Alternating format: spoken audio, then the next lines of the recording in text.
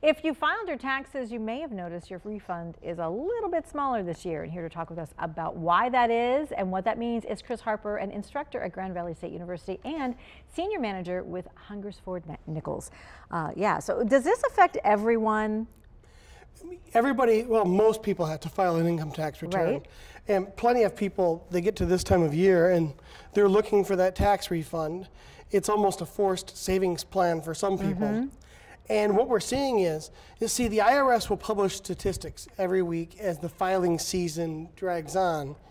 What was the average refund? They publish lots of statistics. But what I looked at was, see, the filing season began on January 28. And then on February 1, the IRS said the average refund was about $170 lower this year than the previous year. And then they updated that statistic on February 8, so a week later, and now it's down about $186. So on average, people are seeing smaller refunds, at least thus far in the tax season. Okay, and what's the average that they're seeing? It's down how much? Well, it's down about 8.7% as of the most recent statistics. So for 2018, the average refund was a little over $2,100, and so far in 2019, it's a little over $1,900. Okay. Now, but that's just one part of the picture. Right. Really. I mean, we've talked a lot on this station about the Tax Cuts and Jobs Act, the huge tax reform. And earlier in 2018, I know that I was on the air talking about, hey, your paycheck might have gotten bigger. Got a little bigger, right. Right. That's because the IRS updated the withholding tax tables.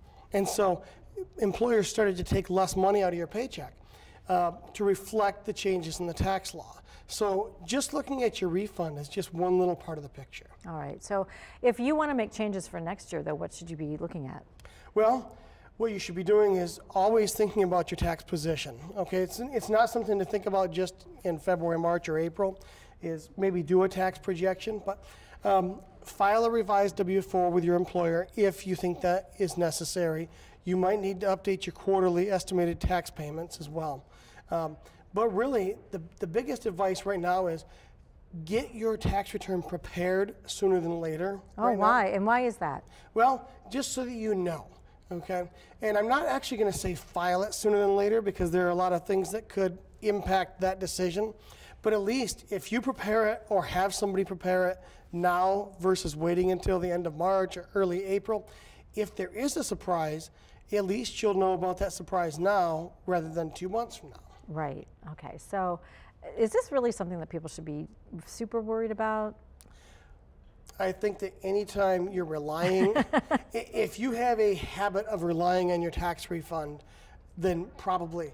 I do think it's important to look at a more holistic picture. Just looking at your refund is only part of the picture. Your tax return is really just kind of a settling up process with the IRS where you tell the IRS, here's how much my tax is, here's how much I paid in, do I have a refund, do I owe money? What you really should be looking at, did your total tax bill decrease 2018 versus 2017? That's what I would personally really care about. Okay. Am I paying a lower amount in federal income tax? And but that unfortunately is getting kind of glossed over because people are seeing a smaller check, right? People see the smaller check, and there's always this recency effect. The refund is what you're seeing right now.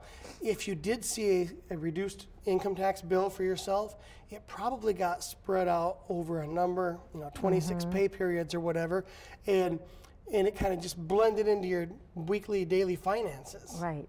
So when it comes to if you need to do a correction on your W-2, what should you be filling out? They always say do 0 or do 1 or whatever. If you want more money taken out, is that still a rule of thumb?